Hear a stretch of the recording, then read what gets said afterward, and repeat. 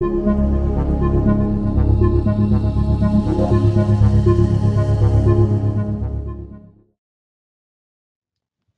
my name is Philip. I'm a former PhD student from the Seismic Laboratory for Imaging and Modeling at the Georgia Institute of Technology. And in this talk, I'll present a framework that we wrote for invertible neural networks in the Julia language that takes advantage of the invertibility of networks and provides a memory-efficient implementation for training of very large-scale examples. This work was done while I was at the Georgia Institute of Technology in collaboration with several colleagues from their group and with Boss Peters, who's at Emory University at the time. Invertible neural networks are a class of networks that have become very popular over recent time, especially in the context of generative modeling via normalizing flows. And invertible neural networks, along with generative adversarial networks and variational autoencoders, are one of the best networks for generative modeling. So one of the papers, for example, using the GLOW network produces these very high resolution images that are sampled from basically random Gaussian distribution. Apart from generative modeling, there are also other applications of invertible neural networks that include, for example, uncertainty quantification for inverse problems, for example, in the context of seismic imaging. Apart from generative modeling and uncertainty quantification, invertible neural networks offer a very big other advantage, which, as the name suggests, is obviously their invertibility. So what that means is that you can actually recompute the input from the output of your network, so you do not have to, in principle, track any variables. So what this looks like in a forward pass is we start from a variable x that we want to encode, and that x is fed into a network. And then we compute a hidden state variable, for example, this h. Then we have a second network layer that inputs this h and then outputs our final output y. So now for the inverse pass, since our network is invertible, which means that each individual layer within the network is invertible by itself as well, that means that we can recompute the original input only from the output. So we can feed our y back into this network, compute the inverse of the last layer to recompute the hidden state, and then input the hidden state into the inverse of the first layer to recompute the original input.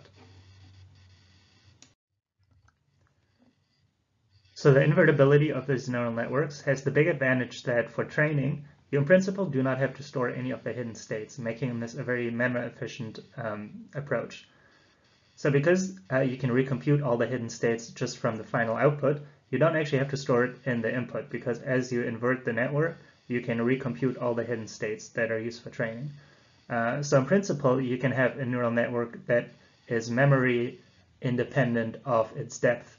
The only thing you do have to store are obviously the weights of the respective layers, but you don't have to, in principle, store the hidden states. So in principle, this should allow you to train actually very deep networks, or networks that work on 3D images, or for example, video, or very high resolution data. The big challenge, though, of having a memory efficient implementation of invertible neural networks is that it's not very easy to integrate and fully take advantage of this property when you want to write invertible neural network frameworks on top of existing machine learning libraries. First of all, in the Julia language, there does not seem to be any packages for invertible neural networks. There's, of course, the conventional machine learning libraries such as Flux and KNet. There's also a small packages specifically for bijections, which are in principle invertible layers, right? But it's nothing specific for convolutional neural networks in the context of invertible neural networks and normalizing flows. And then there are a range of Python packages such as Freya, memcnn, and PyTorch normalizing flows. And these packages are specific for invertible neural networks and normalizing flows, but they do not all take advantage of the invertibility. So for example, Freya only provides basically invertible neural network layers that could be evaluated in the forward and inverse direction, but during training it doesn't take advantage of the invertibility because it uses the conventional PyTorch backpropagation. Then there's a framework called memcnn, which does take advantage of the invertibility to some extent, but not in the most optimal optimal manner, and I will show in the next couple of slides what exactly I mean by that. And then there's additional papers with code that also provide some form of implementation of these neural network layers, such as GLOW and IREM. But again, either these frameworks or this code examples do not take advantage of the invertibility at all, or only in this non-optimal way, which I'm going to go into next. So in the first step now, we will consider the conventional way of training an invertible neural network, in which you do not take advantage of the invertibility at all. So that you train that just like a conventional neural network. So that is basically like always. You have your forward pass, and during your forward pass, you track all the operations in variables. So you feed your X into your network, you compute the first layer, then that gives you the hidden state variable, which is now tracked, which means you store a copy of that for the later backward pass. And then you compute your second layer and then the output Y. Now when you do the backpropagation to train your network and recompute the sensitivity with respect to the input, what you do, first of all, you compute your data residual, delta Y, and now you feed that back into the network, and in each layer compute the backward pass of the backpropagation. And the backpropagation takes as an input this delta Y, but to compute the updates of weights of this respective layer, it also needs access to the original H, which is accessed because it's tracked or stored in the forward pass. So this generic approach of training a invertible neural network is used in some subset of the invertible neural network frameworks, while another subset uses a what I call layer-wise automatic differentiation technique. So this looks as follows. So in this layer-wise AD approach, you do not do any tracking in the forward pass. So you only evaluate your neural network as always, but you turn off tracking, so you do not store the hidden states and the activations. Now when you do your backward pass, you not only input your data residual, delta Y, but also your original output Y. And what you do, you go layer by layer, and in each layer, first, you recompute the original input from the output, so you evaluate the inverse of this layer to recompute the hidden state H. Now you do another forward pass only of this layer, feeding this H into the last final layer and compute the output. Only this time, when you do this, you do track the computations. So you set tracking equal to true, and now you use the automatic differentiation library, for example, in PyTorch or TensorFlow, to compute all the gradients within that layer and the gradient of that hidden state. So here, again, you do not have to store all the hidden states in the forward pass, but then in the inverse pass you have this additional forward evaluation in which you do the tracking only for this layer to set all the gradients, and then once you recompute these things, then you basically untrack again, or you disconnect your computational graph, and then you go to the next layer. So you only ever do the tracking layer by layer, so it's still memory efficient, but you have to do this extra forward evaluation, which in principle you don't have to do. But there's also a third option to train an invertible neural network, and our framework is, to our knowledge, the first one that fully takes advantage of the invertibility of these neural networks. So the forward pass is the same as in the last example. You do not track any of your variables, and you compute your output Y and your delta residual delta Y. But now in the backward pass, you do not do that additional forward evaluation, because you only, first of all, you recompute the input into the respective layer. So you compute the inverse of this layer for input Y and recompute this hidden state H bar. And then in the backward pass, we provide our own implementation of the backward pass, which takes as an input argument this original hidden state H and the data residual. And these two quantities are enough to recompute the derivatives of all the weights within this layer, and also to compute the data residual of this hidden state. So the reason why in PyTorch you can't do that is because your gradient function does not take this original hidden state as an input argument. You can only provide the data residual, because that hidden state is stored in the computational graph when you track during the forward pass. But if you're actually allowed to input this layer, then you can use this recomputed variable to compute all the necessary quantities, and you do not have to do that additional forward pass. So our framework, which is called InvertibleNetworks.jl and implemented in the Julia language, is the first network to our knowledge that takes advantage of this type of architecture, and it provides common building blocks for invertible neural networks from the literature, and also enables training via the change of variables formula, and it provides forward and adjoint Jacobians to do both forward and backward differentiation. So you can find our package repository on GitHub, and our package is released under MIT license, and you can find the repository if you follow the link that is shown here. Our package consists of 4 main components, and the first component is a set of invertible layers from the literature, such as affine coupling layers or one-by-one convolutions. And each of these invertible layers has a set of functionalities associated with it, so you can do a forward pass, you can do an inverse pass to recompute the original input from the output. And then in contrast to other invertible neural network frameworks, we also provide for each of these layers manually implemented gradients for the backward pass. And the reason we have manual implementations is because our manual backward pass also takes the original output y as an input argument and does in a single go an inverse layer plus computation of all the gradients within the layer and with respect to the input. Then the second component of our framework is a set of invertible neural networks, each of which are made up of several of these layers on the left-hand side here. So these are some conventional networks from the literature, such as GLOW or IREM. And again, similar to the layers, each of these networks can be evaluated in the forward direction, in the inverse direction, and then you can also do a single backward pass that does both the computation of all the gradients and the inverse pass to recompute the input state from the output state y. Then the third component is a set of utilities that contains activation functions, wavelet transforms, and some other things that you conventionally need for invertible neural networks. And then we also provide a set of examples for generative modeling, as well as some domain-specific examples for example, seismic imaging, image segmentation, or loop unrolling. And some of the examples I will present later in the talk. So to give you a very general idea of how these invertible layers are implemented, we'll look at one of these layers, the activation normalization. So each layer is implemented as a mutable Julia structure whose only attributes are basically the parameters of that layer. In this case, it's S and B. And then some flags, for example, whether you want to compute the log dead.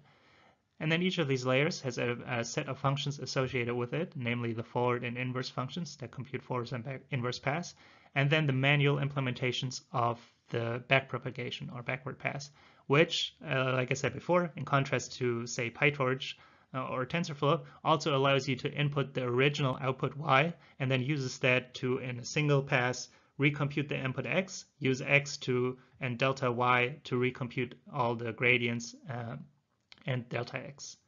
And then also each layer has an implementation of the forward and adjoint Jacobian, the forward Jacobian being essentially the sensitivity of this layer with respect to either the output or the weights, and the adjoint Jacobian is really just a conventional backward pass.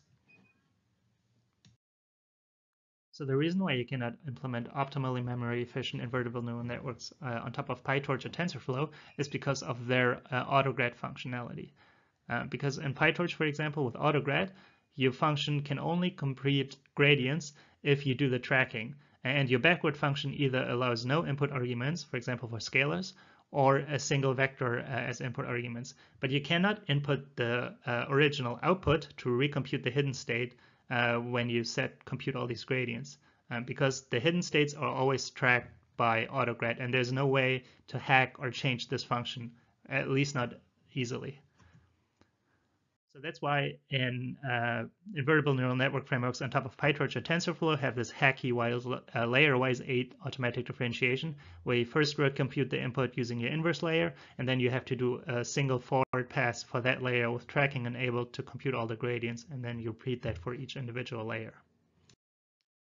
So with our framework, in contrast to that, we actually take advantage of the invertibility. So each backward layer that is implemented for an invertible layer takes as an input the data residual delta y and the original output y. And the first thing that happens every time is, first of all, you recompute the original input or hidden state x from the output y, and then you compute the gradients of that respective layer using the data residual and the recomputed input x. But as you see, because we manually recompute this quantity and then feed it into here, we don't have to do this additional step of having an additional forward evaluation with tracking, which is necessary if you implement your framework on top of TensorFlow or PyTorch. So one of the main design principles of our framework is that it should seamlessly integrate with the existing Julia infrastructure and take advantage of other machine learning packages such as Flux. So when you build these invertible coupling layers, one of the main components is actually just a conventional neural network, phi here. So here we take advantage of Flux, and you can actually build this neural network with Flux. So here in the code, for example, you built a conventional Flux model using a couple of convolutional layers and batch norm, and now you build an invertible coupling layer out of this Flux network. So you pass that to these building functions that we provide in invertible neural networks, and that turns a Flux neural network into one of these invertible layers. So now for this layer, you can evaluate it in the forward direction, but then also in the inverse direction, and you can also compute gradients for it.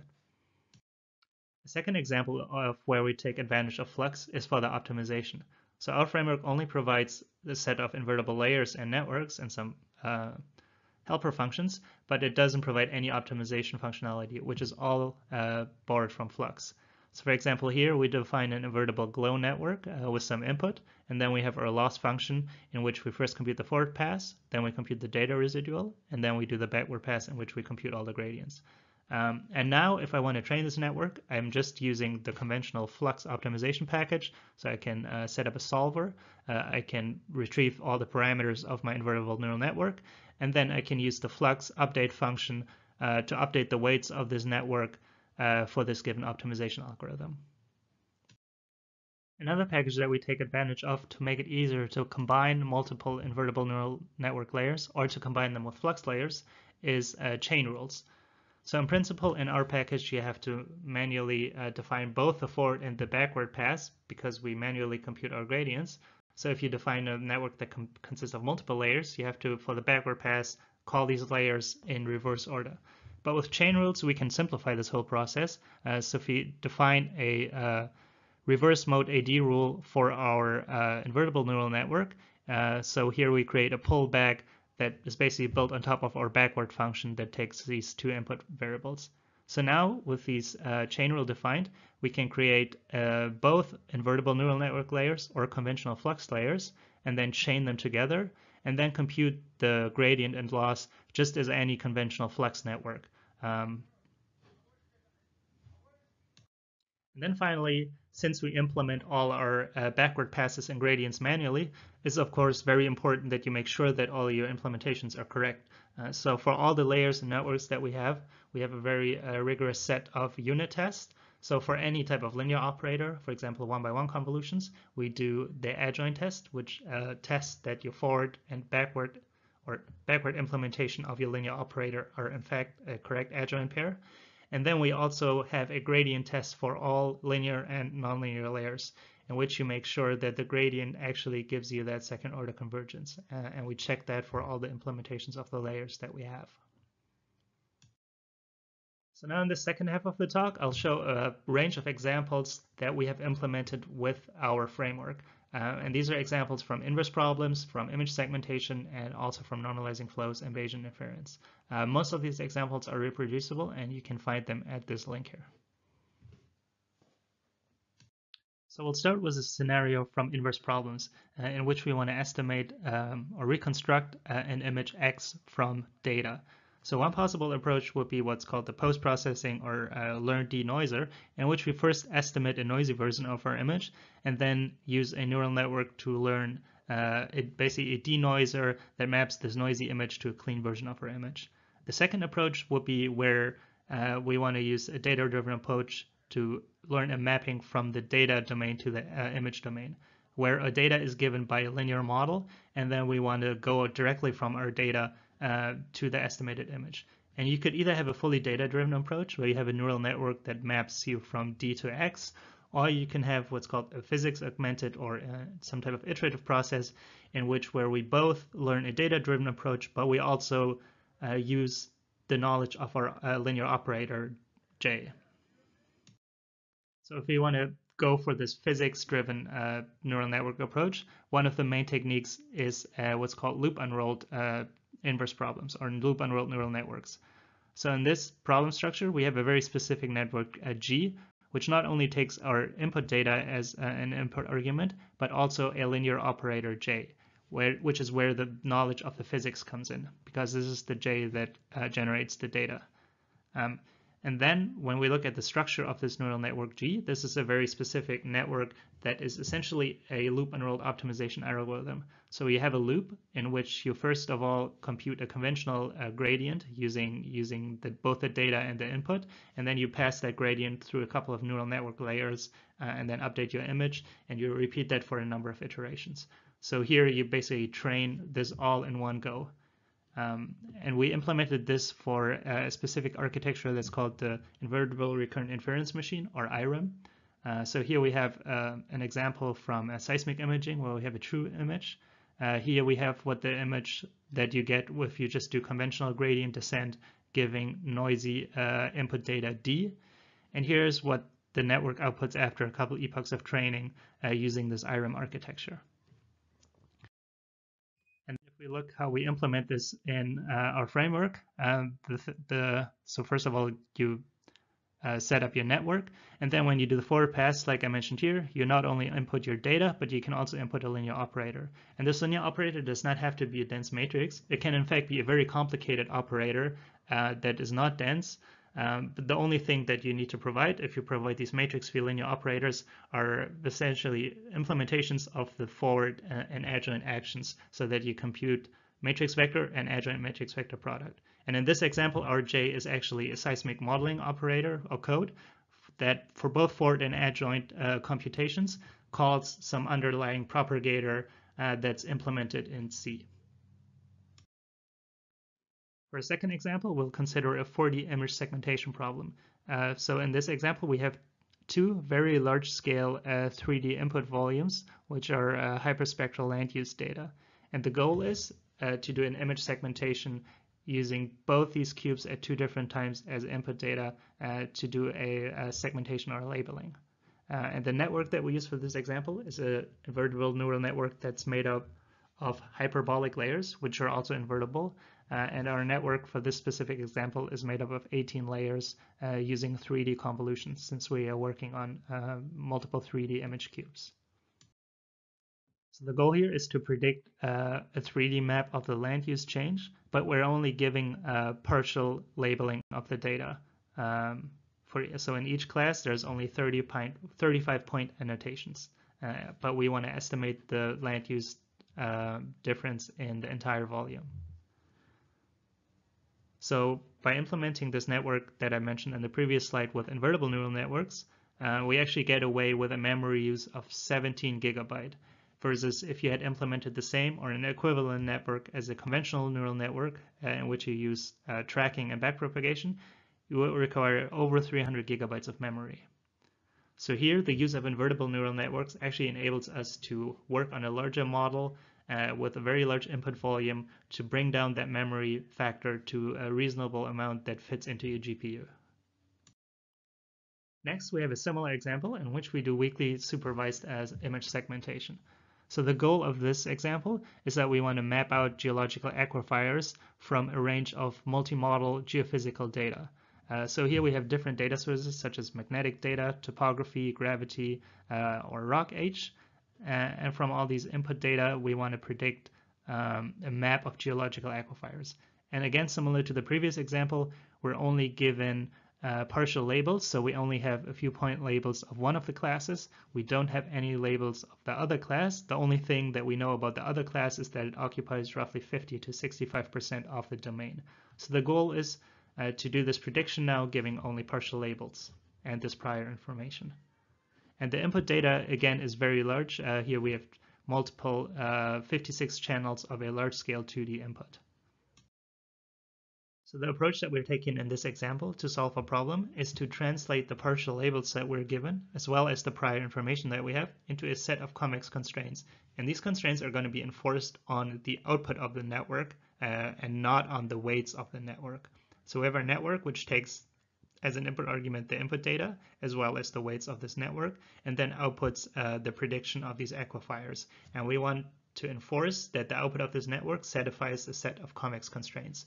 So essentially now our training corresponds to solving a non-convex feasibility problem in which we want to find a set of weights k such that the output of this network lies in the intersection of a set of convex constraints. And the way we solve this is via projection-based point set to distance functions. And if you want to read some more details about how this works for this specific example, I refer you to the full paper up here in the corner. So at a very high level, what happens is that we have a projection function at PD, which projects the output of our network onto the intersection of convex sets that we want to satisfy. And the goal is to find a set of network parameters k such that we minimize the distance between our network output and this the point where our network satisfies all these constraints by being projected onto it. And since we cannot solve this problem directly, what we do is we only use the network output y in our objective function and then add the network as a constraint. So here we take our invertible neural network, and each layer of our invertible neural network is added as one separate constraint. And then when you want to solve this, we convert it back into an unconstrained problem by forming the Lagrangian, and then you can perform conventional backpropagation to solve this minimization problem and train your network. So really, essentially, what happens is instead of computing the gradient of your loss function, here you compute the gradient of this distance function plus the network as a constraint. And here at the bottom, we see what our prediction looked like after training this for a few epochs. So on the left-hand side, again, we have our partial labels, and then here we have the prediction, and on the right-hand side, we have the difference. The final example that we'll look at is an example from normalizing flows and Bayesian inference, specifically for inverse problems. So here the goal is to estimate some image quantity x given data y. And how you do this is you train this change of variables formula that uses a conditional invertible neural network. So in this case, for training, we're giving data y and x, and we'll learn a mapping that maps this data to a different distribution, such as a Gaussian. And then now when you want to do inference, where you're only given y, but you don't know x, but you want to estimate x and you want to estimate the uncertainty of x, what you do is you take your y and you compute your zy. Now you fix your zy and you draw different realizations of zx, which then your network allows you to compute different realizations of x. So here's an example of where we have trained this for seismic data reconstruction. So at the top left here, we have the fully sampled data that we want to reconstruct. But after training, we're only given a subsampled version of this data. So now if we feed this subsampled data into a trained network, and then by drawing different realizations of this random variable, we can get different realizations of the computed output, which you can see in these 4 figures here. And because these are very cheap to compute, we can get many different realizations and then compute both the conditional mean and the standard deviations of this. Then a second example here is from seismic imaging. So in this case, again, we're giving a high fidelity image X and low fidelity images Y during training. And after training, we're only given low fidelity images and we want to estimate these high fidelity images. So we feed this Y into our network and again, draw different realizations of the random seed to get different realizations of our seismic image. And once again, we can draw many of those and then compute the conditional mean as well as the point weight standard deviation, which is a very effective way of doing uncertainty quantification in this example. So to quickly summarize, we introduce a framework for invertible neural networks and normalizing flows in Julia, which provides memory efficient training, which is completely stateless, so you do not have to store any of the activations. But in comparison to some other comparable frameworks, you also do not have to have any forward extra evaluations during training. The package integrates seamlessly with the rest of the Julia ecosystem. And the last point that I want to make is that really the way Julia is built made possible for us to come up with this kind of innovation. When we try to do similar things in Python with PyTorch or TensorFlow, these packages are just not hackable in the same way that Julia and Flux and chain rules are. They can put all these different components together and come up with these innovations. So really Julia enabled us to do this, which is great. And then, yeah, thank you for your attention. Thanks to Georgia Research Alliance and all the partners of our ML for Seismic Consortium. And thanks for watching our talk.